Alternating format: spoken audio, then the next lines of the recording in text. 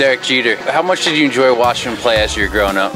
Loving him, watching him play growing up. He's one of my biggest guys to look up to because he's African American and white just like me, and he respects the game. Like, no one has anything bad to say about him ever, so it's a good role model. What sort of legacy do you think he's going to leave on the game? Leave a big legacy, I think, especially for shortstops. People trying to like be just as good as him and respect the game like he did. Now, being such a young player, obviously this is his last season, so you're not going to get the opportunity to play against him, but do you wish that there was that opportunity to play against him?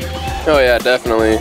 Two African American and white shortstops playing together. It's a big thing in like cultural cities and stuff like that. And have you gotten a chance to meet him or hang out with him at all? I haven't. If that opportunity did come up, what do you think that you'd want to ask him first? Just ask him about like all the tips he does, all the fundamentals he does, just how he feels, how he plays, you know.